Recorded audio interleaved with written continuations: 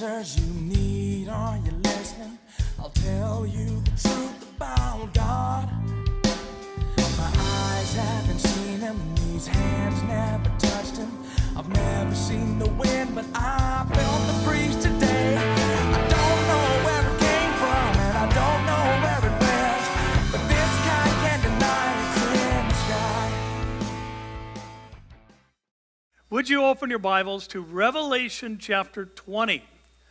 Revelation chapter 20. We're nearing the end of the study of the full unveiling of the glorified person of Jesus Christ. And our chapter tonight is magnificent, as they all have been. And yet, interestingly, our chapter, without question, is the most debated chapter in the 22 that comprise the book of Revelation. There are many subgroups within the three main interpretations of what we're going to visit here tonight. We'll talk mainly about the mainstream thinking in these three main groups. And we're going to look at a time that's called the millennium tonight. And there's been, as I said, much debate throughout the centuries, not all of it friendly. And the fact is, hopefully we'll have an opportunity to examine the strengths and weaknesses of the three main positions, and I do believe arrive at a firm understanding of that which is correct. After all, that is our goal, to understand the Scriptures and have the Lord enlighten the eyes of our understanding, as Ephesians says. Now, at this point in time, Jesus has returned to earth in all of his majesty and glory, and he brought with him the fierceness of the wrath of Almighty God upon his enemies.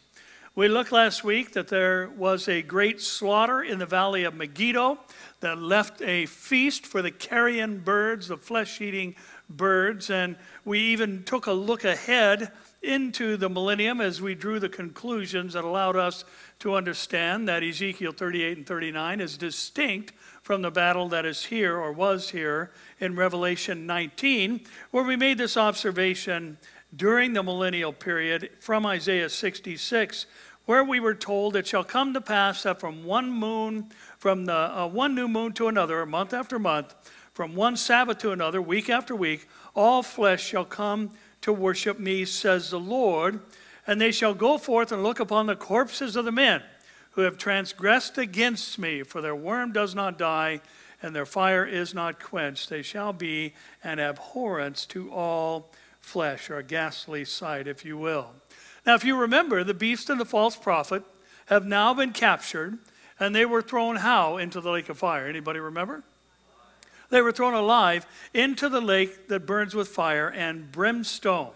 These are, as we made the point last week, the first two inhabitants of hell, and we drew the distinction between the holding place of Hades and the final destiny of the unbeliever in the place called hell, a place that is outer darkness, a place that burns with fire and brimstone forever and ever. Now, we also noted that they're going to be there by themselves, and we'll look a little more closely at that at a second possibility here this evening, until Satan joins them at the end of the millennium, when he himself is going to be thrown into the lake that burns with fire, and his work will forever be thwarted. Come quickly, Lord Jesus. Now, the joining of Satan in the lake of fire after the 1,000 years of the beast and the false prophet, combined with the words of Isaiah concerning an unquenchable fire and a worm. If you remember, a worm is a metaphor for an ungodly man, and we made the case from several points in the Old Testament for this. And the worm not dying, which is also quoted by Jesus 3 times in the Gospel of Mark, tell us that this belief or system of belief concerning the afterlife, known as annihilationism, is simply not plausible. It just doesn't hold any weight scripturally. There is an eternal torment that those who reject Christ are going to endure. Now, in between the casting of the two most evil men the world has ever known, and them being joined by Satan himself as he is cast into the lake that burns with fire, there's a period in between that in the future could only be described as, and this is our title, the reign of righteousness. The reign of righteousness will be our course of study tonight as we examine the millennial reign of Christ on earth. Now, the duration of this reign or righteousness is basically given to us through two Latin words, millennium, meaning 1,000 years. And this is a phrase that is at the core of the debate as to whether or not this is a literal time period or whether it is figurative. Now, we have a lot to cover tonight, so we're going to take a look at the 1,000-year reign of the righteous and see what exactly is it. Is it literal? Is it figurative? Or, as some believe, is it partially both? And the first of our, or all of our verses, I should say, will be verses 1 through 6. So would you stand and read with me, please? Revelation chapter 20, verses 1 through 6, as we encounter the reign of the righteous. Verse 1. Then I saw an angel coming down from heaven, having the key to the bottomless pit and a great chain in his hand. He laid hold of the dragon, that serpent of old, who is the devil and Satan, and bound him for 1,000 years. And he cast him into the bottomless pit and shut him up and set a seal on him, so that he should deceive the nations no more till the 1,000 years were finished. But after these things he must be released for a little while. And I saw thrones, and they sat on them, and judgment was committed to them. Then I saw the souls of those who had been beheaded for their witness to Jesus and for the word of God, who had not worshipped the beast or his image, and had not received his mark on their foreheads or on their hands, and they lived and reigned with Christ for 1,000 years. But the rest of the dead did not live again until the 1,000 years were finished. This is the first resurrection. Blessed and holy is he who has part in the first resurrection. Over such the second death has no power. But they shall be priests of God and of Christ, and shall reign with him. How long?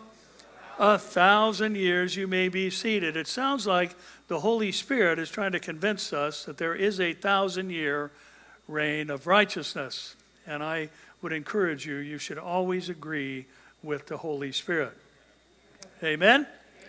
Now, the matter of debate in our chapter is over the first matter, I should say, is over the identity of this angel. We're told, John speaking, I saw an angel coming down from heaven, and he had the key to the bottomless pit, and in his hand a great chain. And some see this as Michael, the archangel, since Michael seems to have a bit of a assigned role, if you will, of defending the nation of Israel. And we also know that the tribulation period is, as we've talked about in time past, the 70th week of Daniel. God has regathered his people, and God will in the end deal with his people, and God will also pour out his Spirit on his people. And we made the point that in chapter 6 through 19, all the idioms and imagery became very Jewish once again, once the church had exited the scene and spent the tribulation period in heaven with the Lord. Now, we also find this to be founded upon Daniel chapter 10, verse 13, where we're told of the kingdom, the prince of the kingdom of Persia. Remember, there was one who withstood the angel bringing Daniel's answer for 21 days. The prince of the kingdom of Persia, or Iran, withstood me 21 days, and behold, Michael, one of the chief princes, came to help me, for I had been left alone there with the kings of Persia. Now, some say it's going to take an angel of this capacity to bind Satan, and therefore they also make the case that this is possibly Michael because of his angelic ranking as the archangel and one of the chief princes, as Daniel tells us here. Now this again, it makes the assumption that an angel, a high-ranking angel, is necessary in order to bind Satan. Now, there are others who hold this to be Jesus, and he is the one who has the power and authority to bind Satan, and he is taking up his Old Testament role as the angel of the Lord. And also because of the description of Jesus found back in chapter 1, some like to hold to that particular interpretation of who this angel is that descends from heaven. Now, if you remember all the way back in chapter 1, I think that was in 1974 or something when we started. We've been at it a while. This has been an awesome time together, hasn't it? Thank the Lord. All the way back in chapter 1, we found, I am he who lives, Jesus speaking, and was dead, And behold, I am alive forevermore. Amen. And I have the keys of Hades and of death. Now, some say, well, he has the keys, so it has to be Jesus from chapter 1. And let me just say this. I don't think it is Michael, and I don't think it is Jesus. And the reason I don't think it is Jesus, first of all, is because Jesus returned in the last chapter, and we had a very detailed physical description of him that is likened unto his description in the first chapter. So therefore, seeing him now presenting himself as the Old Testament angel of the Lord would be inconsistent with his description in this very book. Now, the other reason is this. Jesus is never referred to as the angel of the Lord in the New Testament. And this is a description reserved solely for the pre-incarnate Christ. And he is distinguished from other angels who visit the earth in the Old Testament times and identified as the angel of the Lord. Now, he does have the key to death and Hades, and he could have easily given to and dispatched an angel to carry out his will and unlock the bottomless pit. Now, some say that this is the angel from chapter 9, one that we've already encountered, who plays a rather similar role, even though it's in essence the opposite of what he's doing here. In chapter 9, verses 1 through 3, we're told of the sounding of the fifth angel. And John says, I saw a star fallen from heaven to the earth. Now that's key.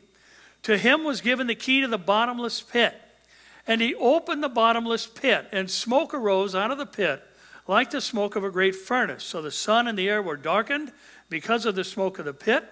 Then out of the smoke locusts came upon the earth, and to them was given power as the scorpions of the earth have power. Now, we noted that this was basically a demon army, so to speak, that was tormenting men for 5 months on the earth. They had the power to harm but not kill.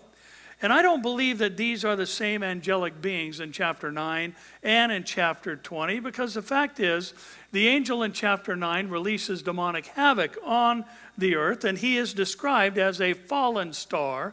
And remember, a star is used as an idiom for angels, and he is described as a star fallen from heaven to the earth, and it's a different word from one who descends from heaven in the Greek. And also, we note that, as I said, he releases this demonic activity, and this angel does exactly the opposite. He causes demonic activity to cease by binding Satan, that he could deceive the nations no more. So who is this angel? Well, I think he is exactly who the text says he is. He's an angel. And I think he's a nondescript angel for a very good reason. I think what the Lord is wanting to remind you and I of is that Satan is limited in power. And if Jesus wants to dispatch a low-ranking angel to bind Satan, that's exactly what's going to happen. If Jesus says, go lock that guy up and put a great chain on him and seal the bottomless pit for 1,000 years, then that's exactly what's going to take place. And it matters not the messenger. It is Jesus who has the power to bind Satan. Now, I think a lot of times we ask the question, well, then why hasn't he bound him already? Well, two things I can say to that. That's a question too big for our minds and too great for our time tonight. So we'll have to let it go and just know that he indeed is going to bind him someday. Now, where does he bind him? He binds him in the abuso, and he is chained up, and he is shut, and his prison door sealed for 1,000 years. And then we're told he is released for a short time. We'll talk more about why next week. Please note, the abuso is not the lake of fire, but it seems to be most likely a compartment of Hades in the heart of the earth that is reserved for fallen angels as described in Jude. If you remember, we have in Jude 1:6, angels who did not keep their proper domain, and please note the similarity of their captivity, but left their own abode, he has reserved in what? Everlasting change under darkness for the judgment of the great day. Now, believing that this is in the heart of the earth, that would certainly be a fitting description of a bottomless pit, as if you're in the heart of the earth, everything would be up from there. And I think that is fitting in the language there for us to understand. This is a compartment of Hades reserved for fallen angelic beings. And Satan will visit those who fell with him, at least a portion of them, when he is bound by the angels sent by the Lord. So Satan is now chained up. He's shut up and sealed in the abyss. And then John says he saw thrones and they sat on them. That's a little bit obscure that John just says, I saw thrones and they sat on them. Now, is this the infamous they that we're always talking about? You know what they say? Maybe this is them. I don't know. Now, this is a matter of debate as well, and I think we can gain some clarity here a little bit as to who is seated on these thrones. Now, some look back to chapter 4 and say, well, the thrones are the 24 that were recorded there. I'm going to give you a lot of verses tonight because we don't want to make our case tonight from opinion. We want to make our case and our position from Scripture. Now, in Revelation 4, 2-4, John says, immediately I was in the Spirit, after he was told to come up here in verse 1. And behold, a throne set in heaven, and one sat on the throne. And he who sat there was like a jasper and sardius stone in appearance. And there was a rainbow around the throne in appearance like an emerald. Around the throne were 24 thrones, and on the thrones I saw 24 elders sitting, clothed in white robes, and they had crowns of gold on their heads. We made the case that these were representatives of the church throughout the ages. Now, the scene here in Revelation 4 is in heaven. The scene here and the thrones in Revelation 20 are on earth. And therefore, I do believe that there is something for us to glean from that. But I think the first thing to note is that it's a distinct set of thrones. Now, another thing for us to mention, John says that he saw this angel coming down, having the key to the pit, binds him up, lays hold of the dragon, casts him into the pit. And then John says in verse 4, I saw thrones and they sat on them, and judgment was committed to them then. And if you pay close attention to verse 4, you'll see that I saw is in italics, meaning it isn't in the original manuscripts. And what it actually reads is this. John says, I saw thrones and they sat on them, and judgment was committed to them. Then the souls of those who had been beheaded for their witness to Jesus and for the word of God, who had not worshipped the beast or his image, and had not received his mark on their foreheads or on their hands, and they lived and reigned with Christ for 1,000 years. So they're partially, I believe, identified for us here. That these are the souls who had been beheaded for their witness and the word of God during the tribulation period. So therefore, those seated on the throne, I do believe, will involve those from the church age. I also believe it will be inclusive of those who are beheaded for their faith in Christ and the word of God during the tribulation period. And then we also can add to this in Matthew 19, 27-28, that Peter answered and said to Jesus, see, we have left all and followed you. Therefore, what shall we have? So Jesus said to them, assuredly, I say to you that in the regeneration, when the Son of Man sits on the throne of his glory, you who have followed me will also sit on what? 12 thrones, judging the 12 tribes of Israel. So again, we can incorporate the apostles here, representatives of the church, into those seated on the throne. So we've added to the group the apostles, including those who gave their lives for the testimony of God during the tribulation period, a part of this group seated on thrones during the millennium when the earth is returned to an Eden-like condition. And that's what the regeneration is referring to. Now, Daniel 7 will round out, I think, our understanding here in verses 23-27, where Daniel is told the fourth beast shall be a fourth kingdom on the earth, which shall be different from all other kingdoms, and shall devour the whole earth, trample it, and break it in pieces. The 10 horns are 10 kings who shall arise from this kingdom, and another shall arise after them. He shall be different from the first ones. He shall subdue 3 kings. He shall speak pompous words against the Most High, shall persecute the saints of the Most High, and shall intend to change times and law, and the saints shall be given into his hand for a time and half a time, or 3.5 years. So where are we at in Daniel 7? We're in the last half of the tribulation period in these verses. But the saints shall be given into his hand for 3.5 years. But the court shall be seated, and they shall take away his dominion to consume and destroy it forever. Then the kingdom and dominion and the greatness of the kingdoms under the whole heaven shall be given to the people, the saints of the Most High. His kingdom, God's kingdom is an everlasting kingdom, and all dominion shall serve and obey him. So there we have the Antichrist in view. We have his demise in view. We have also the reign of Christ during the millennial kingdom in view, and the saints of the Most High mentioned here in association with Daniel, his city, and his people give us the inclusion of believing Jews, I believe, who are going to sit on thrones as well, those who have had righteousness placed into their account. So it seems as though the thrones, in essence, are, in this case, figurative of authority and dominion. And those who are going to sit in judgment, not in the sense of eternal judgment, where they render the final verdict on souls during the tribulation. That's not something that man has the capacity to do, nor has he been given that assignment. That's something that only God is able to do. But they will, as in Old Testament times, sit in the gate and resolve matters between feuding or disputing parties. And they will judge and render verdicts in that temporal sense during the tribulation period. So who is in view? Who are these thrones speaking of? I believe they're speaking of the saints of all ages, whether they are Old Testament saints, whether they are saints from the church age, and whether they are tribulation saints. They are all included in this particular group who is going to rule and reign with Jesus in righteousness for 1,000 years.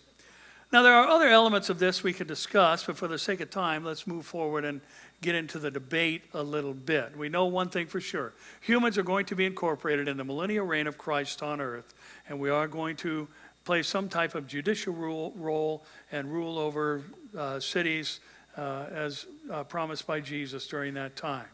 Now, what about this millennium thing? Does it really mean 1,000 years, as the Latin phrase means? The Greek seems to point to that as well. And the three major interpretations concerning the millennium are the pre-tribulational view. They are also the amillennial view and the post-millennial view. And I want to discuss those a little bit, but first give you kind of an overview of exactly what those belief systems are, or interpretations are, of the millennium. Premillennialism is the belief that Christ will return to earth physically. He will destroy the evil forces, and he will literally reign for a literal 1,000 years. And this time period is going to end with the rebellion and final destruction of Satan, followed by the final judgment and the beginning of the eternal age. Now, amillennialism, meaning no millennium, holds that there is going to be no literal earthly reign of Christ following the parousia, or the second coming. And they believe that Christ is actually reigning now through the church. And Revelation 21 through 10 is just symbolic and doesn't have any literal application whatsoever. And he is simply describing here the activities of the church between the two comings of Christ, and they also believe that there is no rapture. Now, postmillennialism argues that the 1,000-year period is going to be a time of triumph of the gospel, much like the dominion theology we covered a couple of weeks ago. And there's a period of peace that is going to precede the second coming of Christ. And again, they hold to the position that there is no rapture. Now, amillennialism is the predominant belief system among those who hold the Reformed theology, and not strictly all of them, but the vast majority of those who hold to that particular interpretation of soteriology, or the doctrine of salvation. They hold to that no millennium position. Now, let's start with amillennialism. And first of all, I think that there are some major hurdles, and this is not going to be exhaustive by any stretch of the imagination, but I do want to pack your notes with Scripture so we can defend our position and what I believe to be the accurate interpretation of the millennium. And let me say this first of all. How many holes do you have to poke in a balloon to pop it? Just one. It's an all or nothing proposition. You got to be spot on all points, otherwise your interpretation is disqualified. So I want to poke a couple of holes in some of these things, if you will, tonight. And I do want to also add this. I don't think that there is any danger necessarily in holding to the amillennium conclusion, but I do believe the method of arriving at it can be very dangerous, and I'll tell you why in a few moments. I think to say there's no millennium is just simply an error. I think arriving at that conclusion and the practices, as I said, that take you there are where the danger lies. Now, first of all, the major hurdle, I think, is that Jews have long well understood the Tanakh to teach that there's going to be a messianic reign on the planet. And they were living in expectation of the Messiah coming and ruling the world. And obviously, we know that there are a bounty of scriptures that would allow them to arrive at this. But let's take a look at a couple that will directly attach us to the period that is in view. First of all, Isaiah 19:23-25, we're told, in that day. Now remember, that's a phrase reserved exclusively for the last days time period, the tribulation period and beyond. In that day, there will be a highway from Egypt to Assyria. And the Assyrian will come into Egypt, and the Egyptian into Assyria. And the Egyptians will serve with the Assyrians. Now, who are they going to serve? In that day, Israel will be one of three with Egypt and Assyria, a blessing in the midst of the land, whom the Lord of hosts shall bless, saying, blessed is Egypt my people, and Assyria the work of my hands, and Israel my inheritance. And this is exactly how it is right now. No, not at all. Something obviously has to take place, and it is the return of Jesus and his ruling and reigning over the nations with a rod of iron. Now in Ezekiel 39:27 through 29, the Lord says, when I brought them back from the peoples and gathered them out of their enemies' lands, and I am hallowed in them in the sight of many nations, then they shall know that I am the Lord their God, who sent them into captivity among the nations, but also brought them back to their land, and left none of them captive any longer. And I shall not hide my face from them anymore, for I shall have poured out my spirit on the house of Israel. Says who? Says the Lord God. Now, if you remember, the first question out of the mouths of the apostles or the disciples after Jesus' resurrection, they came together and asked him, saying, remember, they were Jews, Lord, will you at this time do what? Restore the kingdom. To who? To Israel. So they had this understanding of an earthly reign with Jerusalem as the headquarters and Israel as the predominant nation on the earth. And therefore, if the Bible predicts a literal group of people returning to a literal piece of a geography after an indeterminate time period as they are scattered among the nations, then how can this become, these literal events become figurative of the church without compromising the rest of the Old Testament text that are clearly fulfilled and addressing that day? Things we're seeing happening right now. Where do you draw the line between the figurative and the literal? Did God bring his children back into the land? Did he first scatter them there? So is that figurative? No, it is literal. So you have to do some rather significant interpretive gymnastics in order to force that particular position on the millennium. Now, the next problem with the Amil position is that while a day and an hour can have figurative meanings, in the Old and New Testament, there is nowhere in the Word of God where the word thousand is used figuratively. It always means 1,000, be it years or numbers or people or whatever. It always means 1,000. It means 1,000. And the fact is, if they are looking at the millennium in a figurative sense, the world being dominated by the church or the church impacting the world during that period, the church has been around longer than 1,000 years now, hasn't it? So that's kind of disqualified there as well. Now, the next problem is that if we are now in the figurative age of the millennium and Satan is bound, and they believe that Satan is bound and he was defeated by the cross of Christ, and death certainly was, and Satan's head was bruised, and it will soon be crushed at the end of the millennium. But if Satan is bound, then Peter was misinformed. Because Peter said, be sober, be vigilant, 1 Peter 5:8, because your adversary, the what? Does what? Roams, walking around like a roaring lion, seeking whom he may devour. That doesn't fit the description here. It doesn't fit Satan being bound and sealed and shut up. It says here, according to Peter, that he's roaming around the earth like a roaring lion.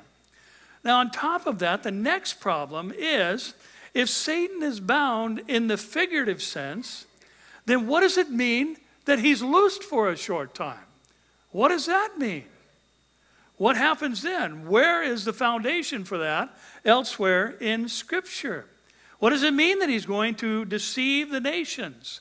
What does it mean that he's going to be eventually cast into the lake of fire with the beast and the false prophet? Or let's ask this question: what is the historic parallel to those events? And therefore it disqualifies that interpretation and argument as well, I do believe. Now, also add to that, I hope you see the problems are mounting. Add to that this: what do we do with the phrase, the rest of the dead didn't live again until the 1,000 years were over? What is the first resurrection? What does all that mean? If what we're looking at here, if there's no literal reign of the righteous on the earth. Now, the Amiel position holds that what is pictured here is those who lived and reigned is simply a portrait of our new life in Christ. After all, we are new creations, old things passed away, and all things become new. And if it's talking about the life in a Christian sense existing during this time period that we're living in now, the figurative millennium, then again, what do you do with the live again? If you're already living in that millennial reign, then what does it mean to live again when the 1,000 years are finished? What figurative meaning does that particular insight hold? Now, we could spend more time making a case that the Amiel position takes too many hits, so to speak. There's too many holes poked in the balloon. There's too many interpretive gymnastics in order for it to be valid. So, in my mind, I should say, so let's move to the post-millennial position. Now, the post-mill believe in a partially literal and a partially figurative meaning of the verses we have in front of us. Now, most who hold to the post-mill position do believe in a literal 1,000 years, but they believe that the reigning and thrones are figurative of the church's dominion over the world, which ushers in the second coming of Jesus, as we studied a week ago. Now, again, we'll deal with some of the problems with that. The first being 1 Thessalonians 4:13-18, where Paul says, I do not want you to be ignorant, brethren, concerning those who have fallen asleep or died, lest you sorrow as others who have no hope. For if we believe that Jesus died and rose again, even so God will bring with him those who sleep in Jesus. Bring with him where? He's coming back, right? He will bring with him those who sleep in Jesus. For this we say to you by the word of the Lord, that we who are alive and remain until the coming of the Lord will by no means precede those who are asleep. For the Lord himself will descend from heaven with a shout, the voice of an archangel, and the trumpet of God. The dead in Christ will rise first, and we who are alive and remain shall be caught up together with them in the clouds to meet the Lord in the air, and thus we shall always be with the Lord. Therefore, comfort one another with these words. I find that very comforting tonight, don't you? Now, the denial of the rapture, I think, is a significant hindrance to the post-mill position and any credibility as this kingdom now or dominion theology elements often present it. Now, let me add this, and we've talked about this multiple times in the past. Things are not going to get better. The church is not going to have dominion over the world. Things are not going to increase better and better commercially, socially, spiritually, in any way, shape, or form. Things are not going to get better. They're going to be as they were in the days of Noah. They're going to get worse and worse and worse until the righteous people on the earth are relatively few in number by comparison to those who are wicked. The thoughts and intents of man's heart will be only evil continually, as is described in the book of Genesis. Now, it is interesting. The post-mill position is relatively new, a latecomer, if you will, on the scene of interpretations of what the millennium actually means. And as a matter of fact, Bible scholars, after the First and Second World War, took a pretty good beating regarding their interpretation because, hey, things aren't getting better. We're having global wars now. Things are getting worse and worse. And I do say they are going to escalate up to the Battle of Armageddon someday. But let me add this. That's the least of its problems as far as an interpretive position. 2 Thessalonians, you guys still here? 2 Thessalonians 2, 5 to 12 says, do you not remember that when I was still with you, I told you these things? And you know what is restraining, and now you know what is restraining, that he may be revealed in his own time. For the mystery of what? Lawlessness is already at work. Only he who now restrains will do so until he's taken out of the way. And then the lawless one will be revealed, whom the Lord will consume with the breath of his mouth and destroy with the brightness of his coming. The coming of the lawless one is according to the working of Satan, with all power, signs, and lying wonders, and with all unrighteous deception among those who perish because they did not receive the love of the truth, that they might be saved. And for this reason, God will send them strong delusion, that they should believe the lie, that they may be condemned who did not believe the truth, but had pleasure in unrighteousness. Now, if things are going to get better and better and better for 1,000 years, then what do you do with the lawlessness that's described there when the church is taken out of the way? The hindering force, the purifying and preserving influence of the church by the power of the Spirit that is pictured there for us.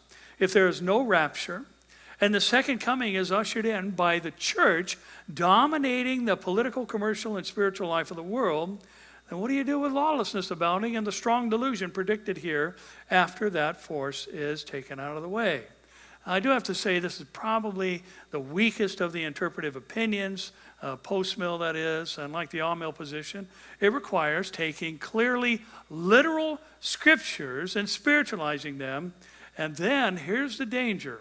And like I said, I don't know that there's any high risk at not believing that there's going to be a millennium, but I think how you arrive there is where the risk comes, because that means that leaves the reader up to interpreting Scripture according to his own desire and will. And many times even forcing it into one particular theological package. Now, the last problem I'll mention is if Jesus comes at the end of the millennium, what's he coming to do? I mean, if the church has made the world a fitting place for his return, what's he coming back to do? Well, Peter gives us a little bit of an idea what happens after the millennium. In 2 Peter 3, 11 and 13, therefore, since all these things will be dissolved, what manner of persons ought you to be in holy conduct and godliness, looking for and hastening the coming of the day of God, because of which, because of the day of God, the heavens will be what? Dissolved, being on fire, and the elements will melt with fervent heat. Nevertheless, we, according to his promise, look for new heavens and a new earth in which righteousness dwells. So let's just think about that logically. If the church has dominated the world, if the church now has dominion over the world, then why would Jesus come back and destroy it? It doesn't make sense, does it? Okay, not to me. It doesn't make sense to me. It doesn't make any sense. It doesn't hold water. Revelation 21 says what Peter says is going to happen. The earth is going to pass away. A new heavens and a new earth will then be put into place. Now, the position I believe that is valid requires a literal interpretation of the text, the one before us, Revelation 21 through 10. And the position that I hold to myself and believe is the premillennial position, the premill position, the prior to the tribulation, that the Lord is going to descend from heaven. The dead in Christ will rise first. Those alive who remain on the planet and trust in the Lord will meet him in the air, at which point we'll be like him, and therefore we will be capable of sitting in a seat of judgment and reign with him for a literal 1,000 years when he returns to the earth at the end of the tribulation. Now, the group on the thrones make up the group John calls the first resurrection. And they're identified as a group over which the second death has no power, which also implies the other side of that coin, those who are not resurrected will face the second death. Now, Paul reminds us in 1 Corinthians 15 of a mystery that we shall not all sleep, sleep being an idiom for death, but we shall all be changed in a moment, in the twinkling of an eye, at the last trumpet, for the trumpet will sound, and the dead will be raised how? Incorruptible, and we shall all be changed, for this corruptible must put on incorruption, and this mortal must put on immortality. So when this corruptible is put on incorruption, and this mortal is put on immortality, then shall be brought to pass the saying that is written, death is swallowed up in victory. O death, where is your sting? O Hades, where is your victory? Now listen, if we read Revelation 20 from the literal perspective, that allows us to interpret 1 Corinthians 15. And we can see it as well as the verses in Thessalonians that we read earlier, and we don't have to try and make them fit into our own interpretation. We can just take them at face value. Listen, at the end of the tribulation, Jesus is coming back. Old Testament saints, New Testament saints, tribulation saints are going to rule and reign with him in righteousness for a millennium. Amen? Well, let's wrap it up. I got a little bit more that we could discuss, but we'll just leave it at that. And would you say good evening to Don Stewart?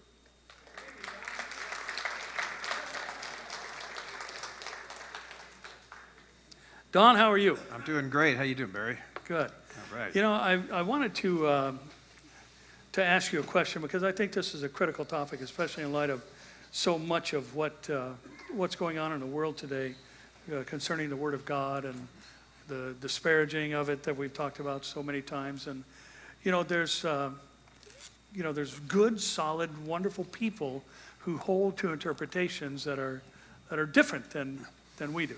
Yes.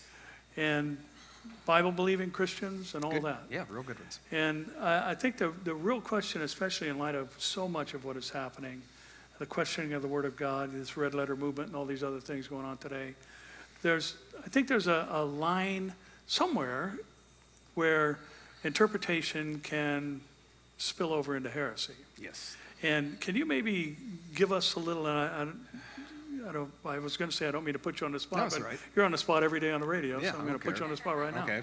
Well, what are some ways or identifiers or even qualifiers that we can incorporate into reading different things? I mean, I read Calvinist writers all the time, and it's like the old adage, you chew up the meat and spit out the bones, so to speak. But what are some identifiers that would help us and stay within the confines of safe interpretation? One of the first ones is when someone claims to have found something that no one else has ever seen in the history of the church.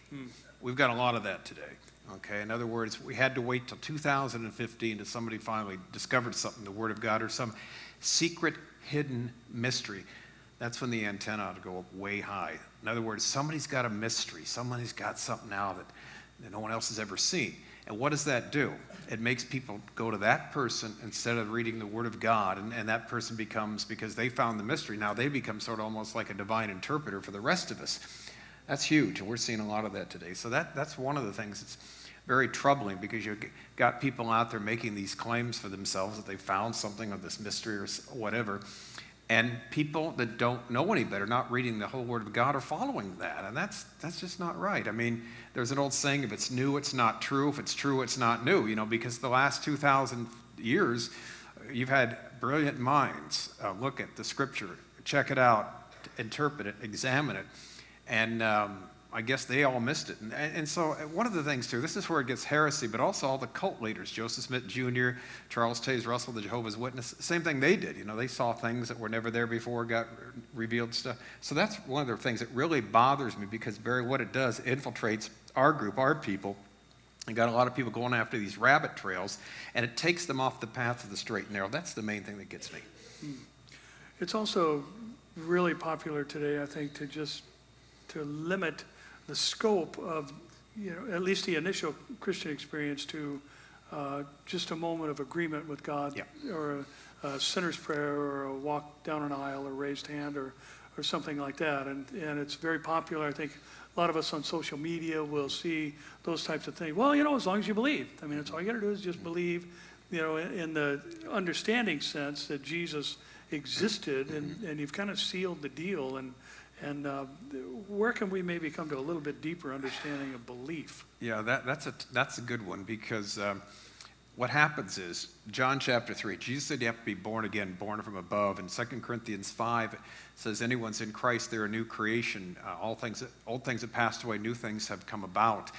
And when a person's truly converted, and again, this is something only God knows, something will change in their life. Some more than others, but something will indeed change. The problem is, you've got people that say, on the one hand, like you said, just kind of an intellectual set, that's it. But on the other extreme, not only do you have to believe, but you have to, jump through all these hoops to not only be saved, but continue to be saved. And the truth is neither of those. It's, God says if you believe, you really truly believe, you're saved. You won't get any more saved the moment you come to Christ. But when you're saved in 3 tenses. You have been saved, justified. You are being saved, set apart. And you will be saved, glorified. So right now, all of us are being saved.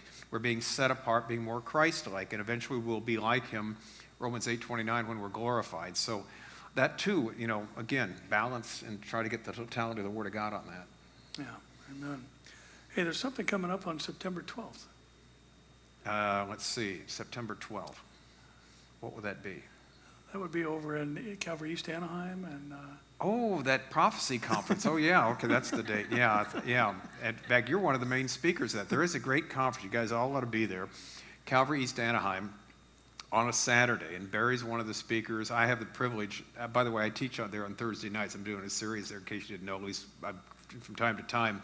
And Bob Copenny, the pastor, asked me to put a prophecy conference together, who to have.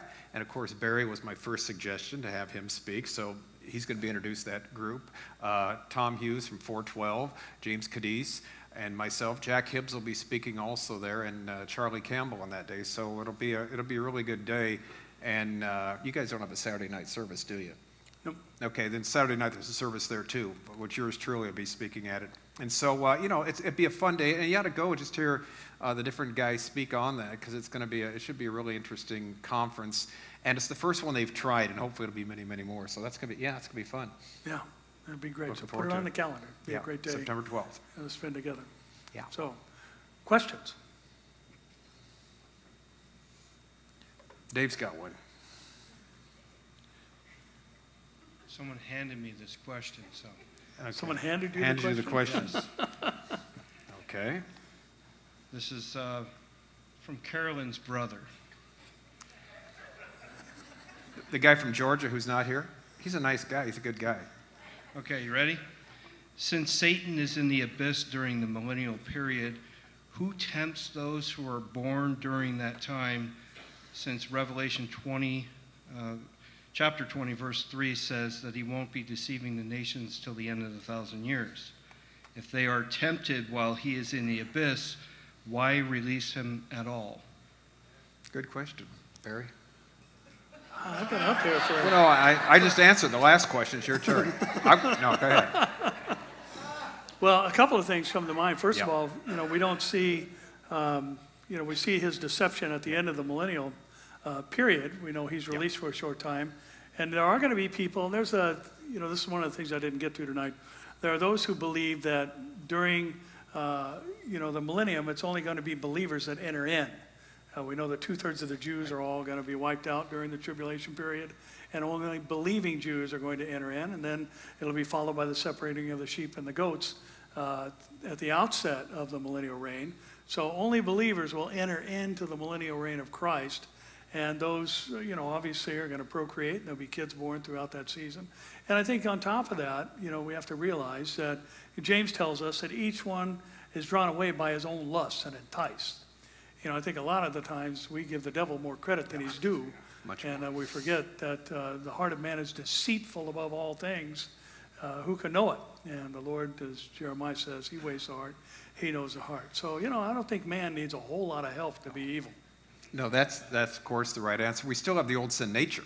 That's enough right then. Now we won't have the tempter there tempting us, but we can do enough in ourselves to do it. We won't have a world system either who's against us, because Christ will be ruling. And so two of the enemies are gone. The world system, that's Antichrist, and Satan himself. And yet we'll find enough things in and of ourselves to sin. So sin will be kind of much lower. It won't be as active as it's going on because of all the things going on at that time. But there will still be that sin nature there, and that's what's really going to come about at the end of the millennium. So it's a great question, by the way. And again, the Bible doesn't say anything specifically about it. We just have to kind of put things together to understand that. But the fact that we still have a sin nature, the people have a sin nature, is the answer, because two of the three enemies are put by the wayside. And we see during the millennium, there is evidence of the rebellion of man, because there are times where, we're given one example where, if the Egyptians won't come up and offer their sacrifice to the Lord at the Feast of Tabernacles, then they'll have a drought, that they're going to encounter following that act of disobedience. So we know man is still man during the tribulation. And then, Don, let me ask this question, because this is a biggie. And, what happens with there are varying positions on the believers that enter into the millennium who survive the tribulation? And is there any type of evidence in Scripture that tells us that they're going to live as they did in the antediluvian period, or are they going to receive glorified bodies, or what's going to happen with believers who survive the tribulation? Yeah, that's a good question. They'll eventually, two things. They'll eventually either have to get a glorified body sooner or later. Some people argue with Revelation when we get to the 21-22 that the tree there for the healing of the nations, for the health of the nations, is sort of like the original tree in the Garden of Eden. The things will be, like pristine conditions, and they'll continue to eat those out of that fruit to live forever. Now, that's not us. That's the ones that came. We just don't know. We're not told an awful lot about it, so people surmise on that. But bottom line is we just don't know how long they'll live, when they'll have a judgment for themselves too. The people that grew up during the millennium, they'll have to separate the sheep from the goats there too. The great white throne will be unbelievers, but there are probably believers there too who made it through the millennium. Sometime they have to at least receive some rewards, but we're not told specifically about that, so we just don't know. But something happens, because we're told, Isaiah tells us that a child will die at 100 years Correct. old. So, Correct. There is some return to the, initial state, I guess. Yeah, to some degree, correct. Yeah. They're going to live much longer. Do they live? Some people argue they live through the whole millennium. They never die. We don't know that. We're not told, but we do know that there will be people who do die. But age 100, you're a child if you die at that time. So the inference is people live most of the time, or maybe all the time. Again, just not enough information on the subject. Great question, though.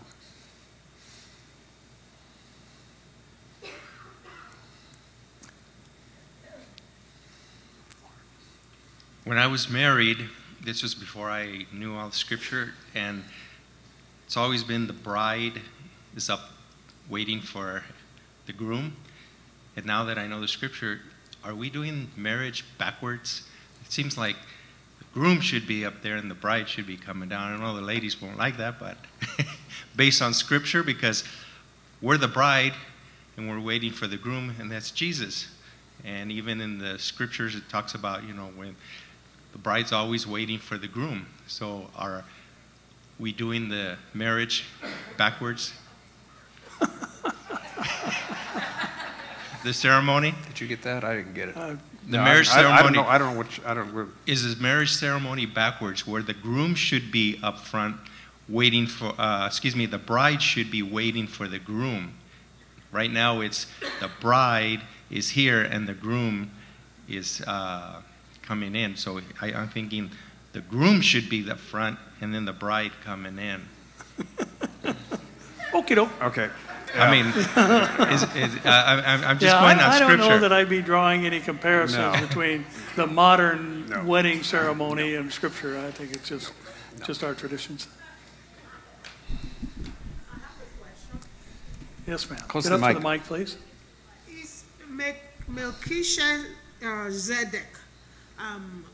the one who met Abraham when he was coming from rescuing Lot? The same thing mentioned in Revelation? Are they the same Jesus? No, Melchizedek isn't mentioned in Revelation. He's only in Genesis 14, the 110th Psalm, the 7th chapter of Hebrews, only three times in Scripture. And he's a type of Christ. He's made like unto Jesus. No. Some people think he is, because of that, but it seems a better interpretation. I think you agree with Barry. He's a type of Christ, made like unto the Son of God. Yeah, he's a typology. Hebrews 7, type. Yeah. And do you also think that Holy Spirit will be visiting the Israelis during the millennium? Yeah, good. That's a great question. The whole work of the Holy Spirit during the millennium. That's your turn to answer that one. I didn't hear the question. Yeah. What would be the work of the Holy Spirit during the millennium? Well, I think the Lord isn't. Well, first of all, John 6:44 says, "No man comes unless the Father draws him." So the Holy Spirit. My understanding is that his ministry is going to return to that which it was during the Old Testament period, It won't be the church is exclusively the only group that has had an experience of indwelling of the Holy Spirit. You know, the men of old, men of renown, had the Spirit come upon them and move them as they penned the scriptures, and we know others were anointed throughout the time, but you know, the indwelling of the Spirit is exclusive to the church age. It's, yeah, the work of the Holy Spirit in the Old Testament is really a tough question because and there's not enough not a whole lot of information on it. Just like it's a great question on the millennium. You can't really follow the Lord without the Holy Spirit. So they weren't following him in the flesh. Just exactly how he worked in the Old Testament is somewhat different than the church age. But to the degree it's different is you know, kind of up for grabs because we're not told an awful lot about it. And so in the millennium, the same type of thing will probably go on. Now, the good thing is, again, you got two of the enemies gone, Satan and the world system. We got the flesh. The Holy Spirit will be working in some way. But as always, he's behind the scenes, you know, as Christ is the one glorified. And so that's one of another question that we just don't have really a lot of information on. Excellent question, though. I got a question if nobody else has one here. Oh, we got some. Billy's going to have one here, looks like. Thank you again for teaching on Hades last week. I'm like a school kid. Probably everybody else here knew the answer that Hades was before hell. I didn't know that, and I praise the Lord that I learned it. The book of Lazarus and the poor man and the rich man. Lazarus went to the bosom of Abraham, and the rich man died and was on the other side of the chasm. And he said, Father Abraham, why are you there and why am I here? I'd like to come to where you are. And he said, no, my son, that can't happen because we're here and there's the chasm, there you are. He said, well then, I am in great torment. Please send Lazarus to touch my tongue. He said, can't do that, my son, either. He said, well then tell my brother. He said, we can't do that. They have the prophets and Moses. We know hell is a very hot place and a very dark place and a very place of torment. Then, because of what he said to Abraham, please have Lazarus come to, shall we say that even Hades also was a very, very tormented and a very heated place? Big time. Yeah. Okay. You look at Luke 16, which shows there's a whole bunch of things that Luke 16 tells us about the in-between state. And none of it's good for the unbeliever, none whatsoever. You know, he has a memory, he's conscious of who he is, who Lazarus is, who Abraham is, that he had 5 brothers, that he's there, that he deserved to be there. It's funny, too, how he hasn't changed. He still thinks he can summon Lazarus like he did when he's on earth. It doesn't work that way now, does it? And he's surprised because he's a rich guy. And according to the thought in the first century, all the rich people are blessed by God, so they're going to be with the Lord. The poor guys are going to be the other direction, and so the positions are reversed. A lot of fascinating things we see that from Billy. Excellent question. Thank you. It's not an easy place to wait. No, especially what they're waiting for, too.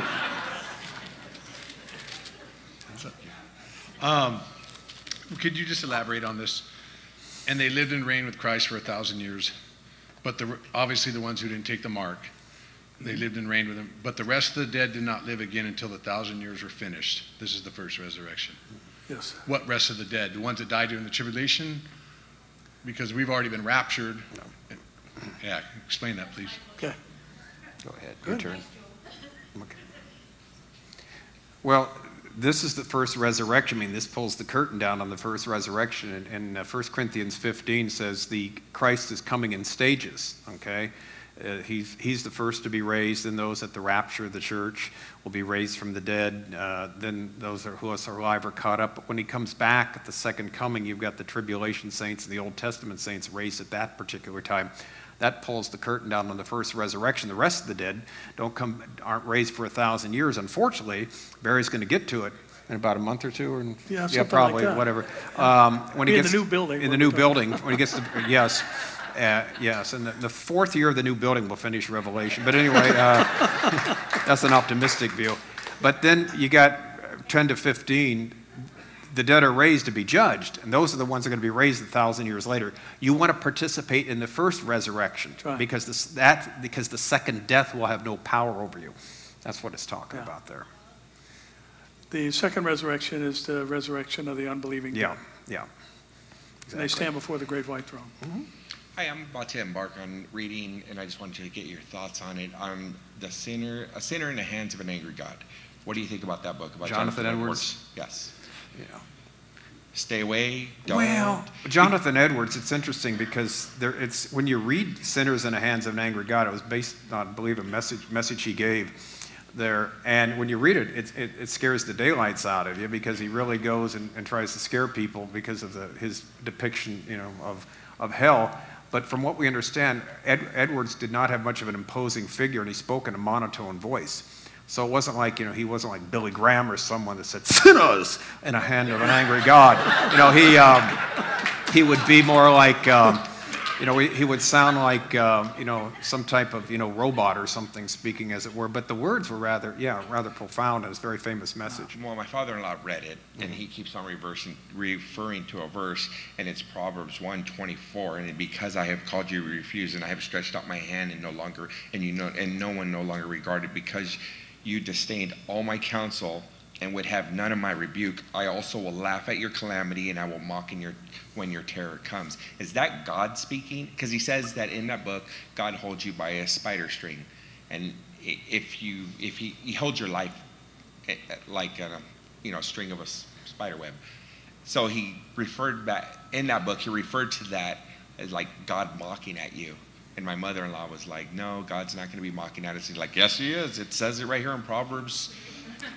Well, that's earthly, what's going on here. God is for the sinners that are living right now. No, and that's the mistake people made. They think, well, because God does it now for the unbelievers here on earth, the sarcasm, that's going to hold over to the next life. There's no indication in the afterlife that God does something like that. That's one of the many misconceptions people have about the afterlife and hell. They use analogies from the Old Testament for that. In fact, you were very correct, Barry, on the doctrine of annihilationism, because the wicked are destroyed, therefore they're annihilated, no longer exist in the afterlife. It's just not biblical, not true. And so this here is basically speaking about people who are living. It's not, the afterlife is not in view there, so it's really irrelevant to the question. Same type of language in Psalm 2. Yeah. Why do the nations rage? Why do they plot a vain thing? The Lord is going to laugh at their efforts. I think we have to balance this out with that he is, the Lord takes no pleasure in the death of the wicked.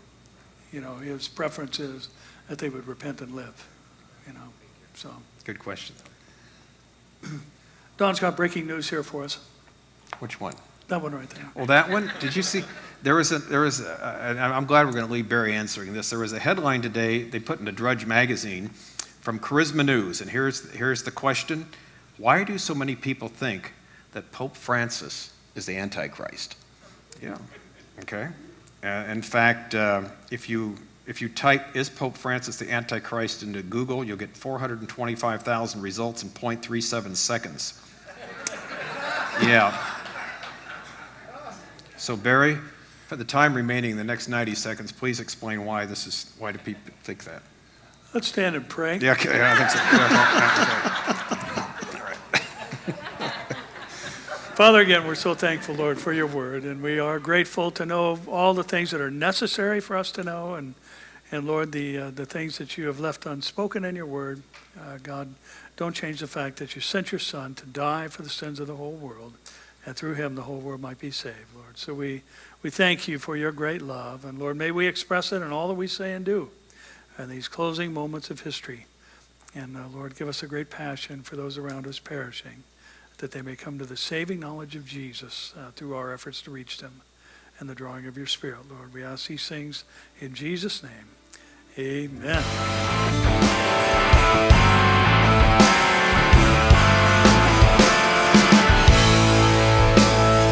I found the answers you need. Are you listening?